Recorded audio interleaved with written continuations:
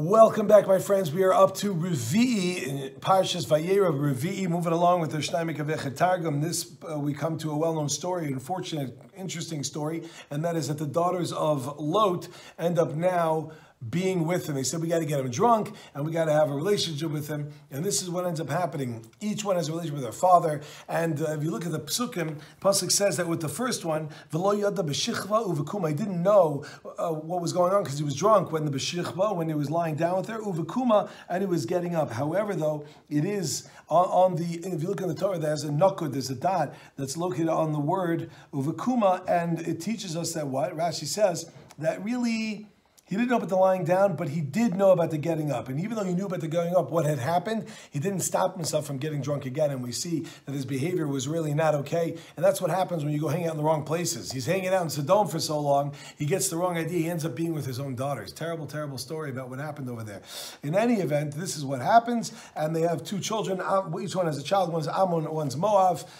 And ultimately Mashiach comes from one of these, right? The Rus, Hamoaviyah comes from this. That's a whole discussion in the Mefarshim about how Mashiach is coming away, which is hidden and people don't know and don't realize it's going to happen. It has to be secret to trick the Satan to not stop it. It then moves on with this story about Avimelech and Sarah. When Sarah gets taken by Avimelech and he doesn't know that they're married, right? These parshas are filled with like the tests of Avraham Avinu, and didn't realize that who he was. And Hashem appears and says, you better give her back because you're going to get in big trouble if not.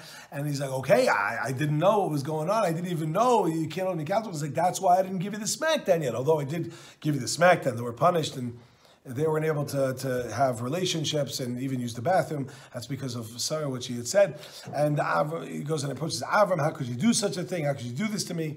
And he says, yeah, what do you want from me? There's no Yiras Hashem here, no Yiras Shamayim. This is what happens over here. We then get to the famous story, which we read on Rosh Hashanah, and that is that Hashem remembers Sarah and they have a child. And that child's name is Yitzchak. They finally have a child, Baruch Hashem. And then it says over there at the very end of the Aliyah, that Vayomal Avram and Yitzchak Beno Ben Shmonis Yamim Kasher Tziva Oso Elokim. And although we saw in Parshas Lech Lecha the idea of Bris Milah, there's only 3 mitzvahs in the entire Sefer Bereshis, one of them being Bila. Over here we have at the very end that's Kasher Tziva Oso Elokim, and we know the mitzvah of Bris Milah is on the father and not on the mother. And he was willing to go and do such a thing. The Sefer Chinuch says a beautiful thing. Why does HaKadosh Baruch Hu create us in a way that we need to do Milah in order to teach it? Just like the physical body needs things to be worked on, so too the neshama has things that need to be worked on. And therefore, just so we fix up the body, we have to fix up our soul. Okay, my friends, we're going to stop over here. Continue Ratzlacha in your Shnayim Mikra. V'yechad Targum.